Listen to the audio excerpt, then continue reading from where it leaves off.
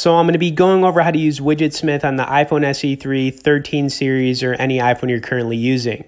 Now, Widgetsmith is the most popular widget app in the App Store. It's currently got close to 500,000 4.6 out of 5-star reviews, which is absolutely insane.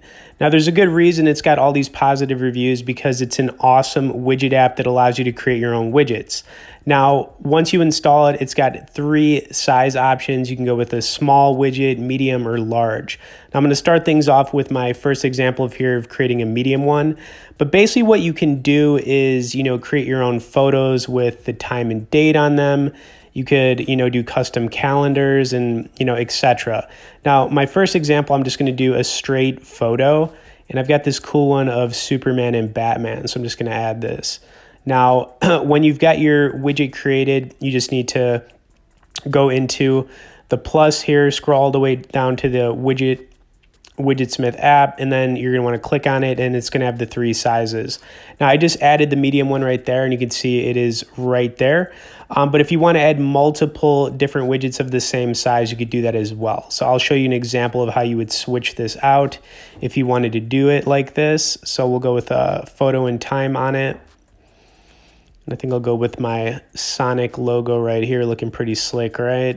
Okay, anyways, I'm going to save it. We're going to go back, and I'm going to hold down on the medium-sized widget we've already got. Click here, click one more time, and then you can actually switch between different widgets. And there we go with Sonic, right? I think I'm going to switch it back, though, because I like that Superman Batman. Looks pretty slick. But yeah, you could do a lot of different things as far as customizing goes, and I mean, you could get pretty crazy with this. All right, so let's do another example. I'll do a large widget. We'll go with maybe like a calendar option on here. I also want to point out they've got some paid options on Widgetsmith. Do not bother with those. There's no reason to pay for anything here. I mean, you could use everything for free. All right, where is like the calendar one? All right, let's do this. All right, let's add it and check it out.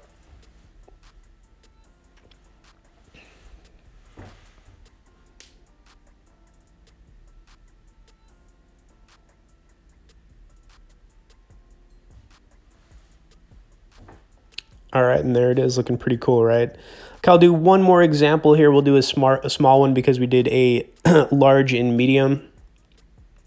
Also, if you have any questions about using this widget app, feel free to message me below in the comments, but it's pretty self-explanatory once you get the hang of it. All right, we'll go with doing a photo again here. Go with the Superman, Batman. I don't know, it just looks pretty cool.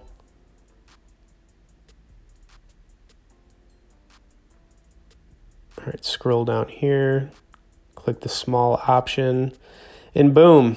Okay, anyways, hope you guys enjoyed it. Definitely check out Widgetsmith. It's an awesome app to create widgets on any iPhone you're currently using. Thanks for watching this one, guys, and we'll see y'all in the next video.